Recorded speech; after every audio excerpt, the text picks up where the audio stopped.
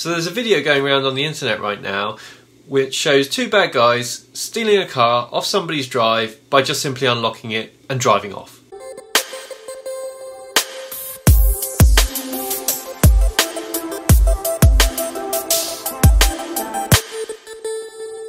So there's a video online that you might have seen, which I'll put in the video description below, of two guys coming up to someone's door and just unlocking the car and driving off. One of the guys stands with some device next to the front door and the other one just pushes the button on the car to get in, and then the car starts and they both drive away. What's happening here is called a relay attack.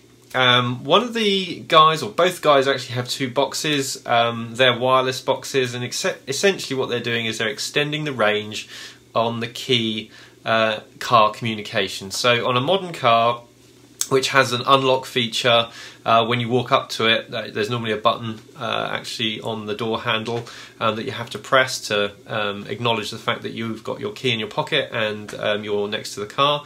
They're taking advantage of basically the poor security that's involved in this transaction between the key in your pocket and the car itself. So basically what's happening there is the car is pinging out looking for the key. The key, when it's in range, says, "Hey, yeah, I'm here," and hey presto, you can unlock the car and get in and drive without putting the key in the ignition or anything like that. The problem is that you can relay this signal. So if you put a box near your front door which captures the signal reply from the key, and you put another box near the car, then the car thinks the key is in range. Now, the real reason that this works is because there's no timing information exchanged between the key and the car. So despite the retransmission box causing some delay in that signal, the car doesn't know. It's a bit dumb. So there's a really easy way that you can defend against this system.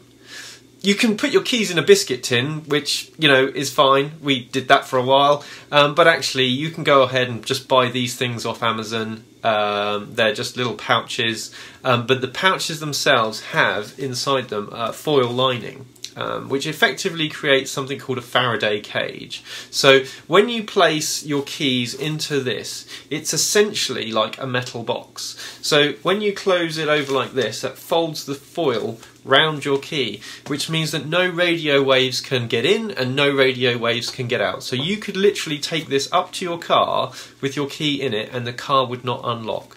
And in fact, if you do buy them, test that and make sure that they do work and they're not some cheap Chinese knockoff. But that is the simplest way of defending against these relay attacks. You can then safely store your keys next to your front door or wherever you normally store your keys, safe in the knowledge that these will keep your car on your driveway.